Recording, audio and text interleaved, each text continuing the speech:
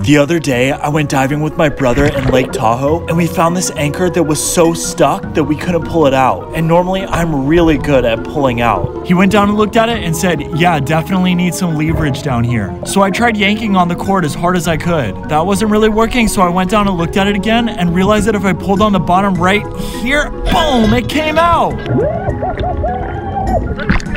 I got an anchor, baby.